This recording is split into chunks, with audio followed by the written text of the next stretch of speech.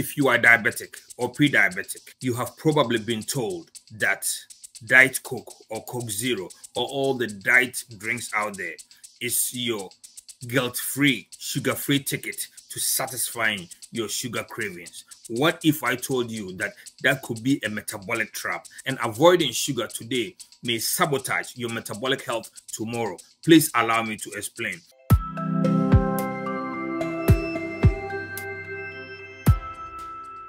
My name is Dr. Ennin, doctorate pharmacist and a functional medicine doctor. And again, welcome to the channel. In the video going around, there's the claim that Coke Zero is good or maybe good for diabetics because it has zero sugar, 0 calories, and doesn't spike your blood glucose. Sounds like a win, right? But like always, the human body is not that simple, especially when it comes to diabetes and metabolic health. So what does the science actually say? Blood sugar is just one piece of the puzzle. Long-term metabolic health depends on insulin response, gut microbiome balance, appetite control, and cellular health. And artificial sweeteners may not spike your blood sugar today, but they can affect deeper metabolic systems. So what makes this artificial sweeteners, the Diet Coke, the Coke Zero, the Diet Sprite, and all the diet drinks out there, dangerous for our metabolic health? First thing is the insulin response. As we take in or consume these Diet Cokes and Diet Pepsis and all those diet drinks, it tricks our metabolism to think that sugar is on its way. So what it does is it doesn't spike because the brain tastes sugar. The brain tastes sugar, craves for sugar, and causes insulin spike. So it tricks the body to think that sugar is on its way, and for that reason it spikes insulin.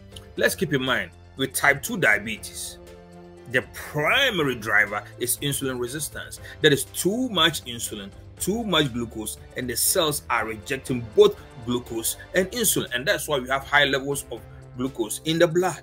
So that is the primary driver in type 2 diabetes.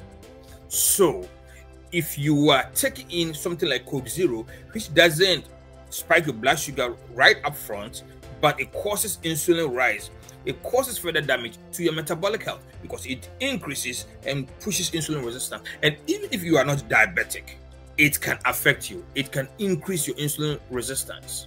Keep in mind, it takes 10 years or 15 years for insulin resistance to manifest by way of pre-diabetes and eventual diabetes. So diabetes doesn't happen overnight. Pre-diabetes doesn't happen overnight. So insulin resistance, which affects about 90% of the population in the world, is a driver of all these metabolic issues. So when you are taking in these drinks, in essence, you are damaging or causing more metabolic issue because of its mode of operandi, its mechanism of action. It doesn't spike glucose, but it spikes insulin at the back end and makes things worse.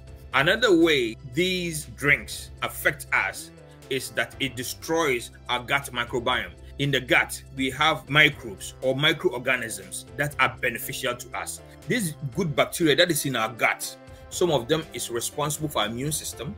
We have ones that is responsible for glucose control. We have one that is responsible for inflammation. We have one that is responsible for our cellular health.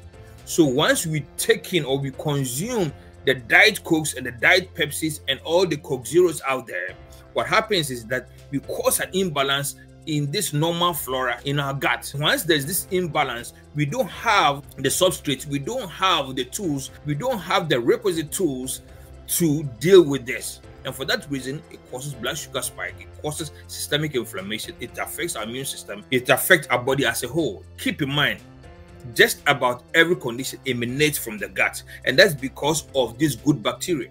So once we consume Diet Coke, we destroy our gut. We get rid of the good bacteria, the microbes that is responsible for glucose control and inflammation and metabolism. So when we consume this, we shouldn't just focus on the immediate blood sugar not being spiked, but the damages that it causes. So once the gut is disrupted, it worsens blood sugar control, it causes higher inflammation, and it increases our cravings. So swapping sugar for chemicals may not be the shortcut it appears to be. So here is the irony. Consuming artificial sweetness may disrupt the brain reward system, leading to stronger cravings for real sugar and carbohydrate later. So ever wondered why Some people are struggling with weight and all these metabolic issues, but they are on Diet Coke and other drinks. This could be part of the problem. So what are the better options for diabetics when it comes to sugar cravings? First, we need to put priority on hydration. Mineral water, sparkling water, black coffee, herbal teas. These are all good things that we can do. And if we need to satisfy our sugar cravings, then we can opt for stevia and monk fruit and allulose-based sweeteners like that of True Green Foods in the brand of Nacha and Rio. And also, we want to address the root causes of the issue. Keep in mind, managing diabetes requires a holistic approach. So we need to put emphasis on low-carb nutrition, exercise, stress reduction, sleep, because true metabolic health means lowering insulin resistance, not just masking it with sugar-free chemicals. To wrap these up, Coke Zero might not spike your blood sugar today, but calling it good for diabetics ignores the complex hidden effect on insulin, gut health, and cravings.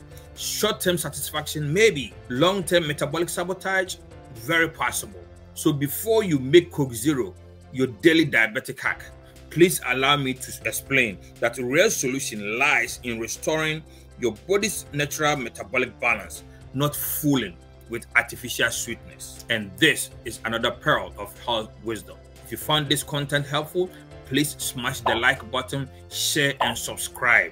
And let's keep exposing myths and build real metabolic solutions, one truth at a time. Thanks for watching. I will see you in the next video.